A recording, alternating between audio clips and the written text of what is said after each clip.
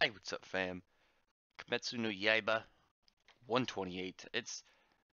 I like where this is all going. I was talking about in, I think, the previous video that they have the potential really to go for a long time because they kind of expanded out on a lot of areas recently. One of the things that kind of restricted the series was that the demons couldn't go into the light or they die. Oh, the sunlight at least, or they die.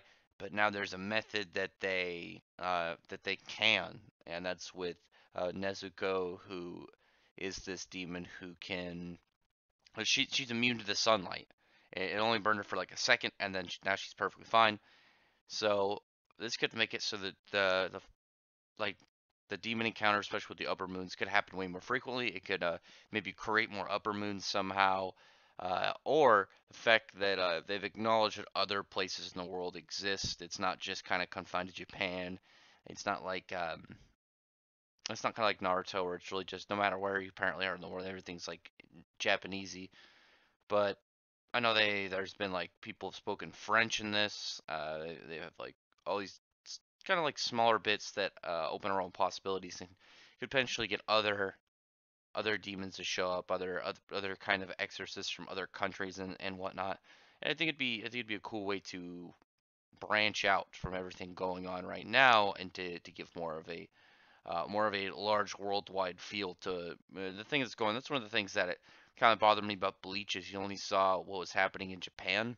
You don't see any of the other countries, and it wasn't required, but it was one of those things you'd think that they'd touch up on, you know.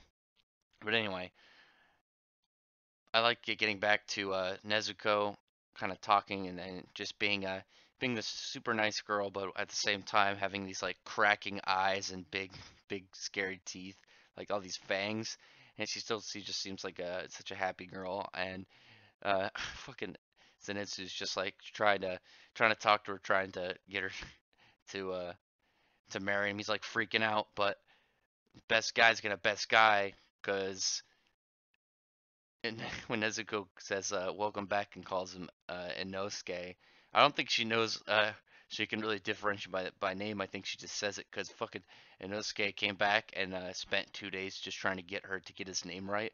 Which again, that's why he's my favorite character in the series. He's just ridiculous in really odd ways, but really fun ways. The dude's great.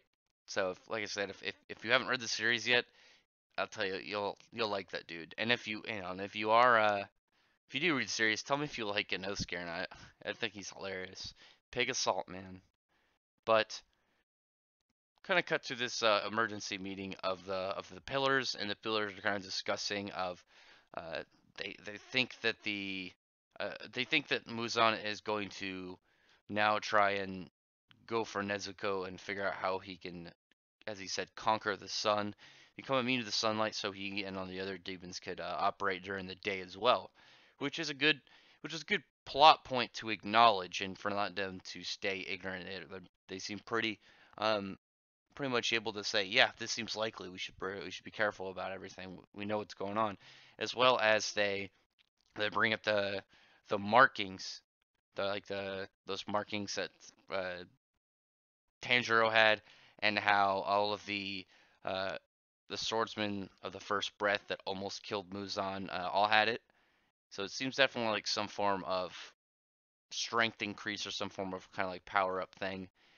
But and then the way they get it is you have to, from what they know, the only thing they do know is it spreads, and then the person they have that has it that they could get it to spread to other people is Tanjiro because he's a descendant believed of the first breath, or it's because he was around that guy who was that was friends with his father maybe that he himself is kind of like latched onto Tanjiro. Maybe it's spreading from him further from that, or maybe I don't know. Maybe his mom is actually a descendant of the first breath. I don't know. We'll find out.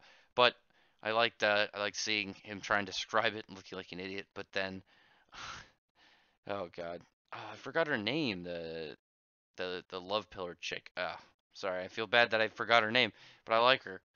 She's unfortunately because I just caught up. I'm not used to everybody's names yet, but she has like that same like she was like describing it with sounds and stuff, which is pretty funny. But then now they're like, yeah, let's figure out how to get this mark and everybody spread out. We need this. So I like that the chapter had the pillars being very aware of things that are going on. They're able to make pretty accurate assumptions and guesses to the situation, which it was cool. So tell me what you think about the chapter. It felt pretty short since a lot of it was like a lot of it was kind of them analyzing recent things. There are parts that felt like if it was in the anime, it'd be like a recap chapter, but it was more like it was done in a lot smarter way to where it didn't feel like, yeah, we're filling time. It was like, no, we're going over recent events that were important and they're going to affect a lot of things. So yeah, tell me what you think about that in the comments. If you like my content, check out my other videos. I do mostly manga stuff, Fairy Tail, Eden Zero, and Black Clover. Soon to be the Radiant anime, which is the first official French manga. It's become a Japanese anime. And I hope I can get you to subscribe to my channel. If you're subscribed already, thank you very much. If you aren't, I'd appreciate if you would subscribe. Otherwise, thank you very much for listening. Bye.